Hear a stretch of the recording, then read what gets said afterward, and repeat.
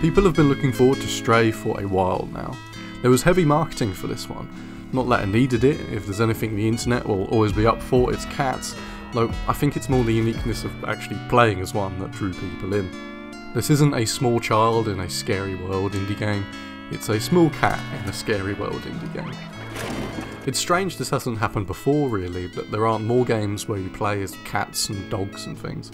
Non-humanoid creatures are a bit of a rarity, I suppose because it limits your level of interaction. Without hands or speech, there's only so much a cat can do compared to a person. This does give Stray a unique style of play though, more on that in a moment. After being separated from your friends, you find yourself in an underground city, infested with headcrabs and populated by robots. You team up with a little drone and set out on a journey to get back to the surface, helping people and doing lots of climbing and puzzles along the way.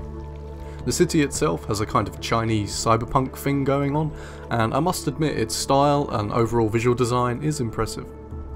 But what does it feel like to play as a cat? That's what we're here for.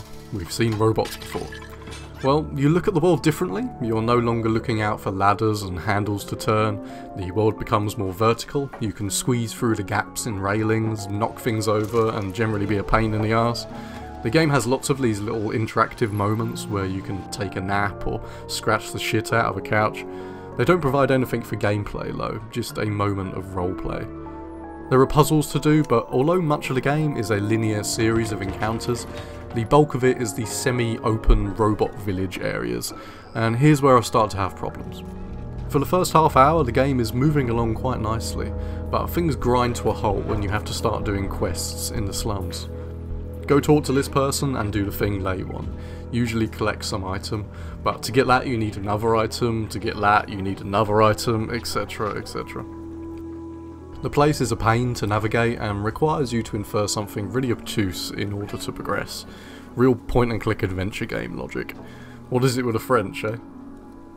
Without a main character that can properly emote, you need to rely on the other characters, and again I think Stray fails here. The characters are just boring, the way they talk is all the same. Despite the snippets of backstory you get and the clothes they wear, they're simply one note. I couldn't describe any of them in terms of definable character traits.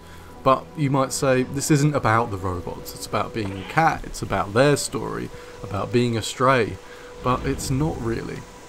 They clearly had a lot of fun making a game to be played as a cat. The level design is fun as far as that's concerned, but really it's this world and the plight of these robots they want you to connect with, and I didn't really. Even the companion doesn't have much going on outside of the backstory they slowly reveal. There's no humour, there's no drama, everyone's just nice to you. It's a little bland, which is an odd thing to say about a game with such a unique premise. The unique premise is the cat, by the way. A world of robots and a neon totalitarian state are two things you've seen before, despite being mashed together here. I don't want to be hard on Stray because I think I do like it, and I also think the price point is about reasonable for a 5-ish hour story if you try for the collectibles and exhaust all the interactions. It's just, I'm not sure I'd ever replay it. Playing as a cat is its one unique selling point, and I've done that now. Every other idea has just been kind of recycled from somewhere else. The cat is cute though.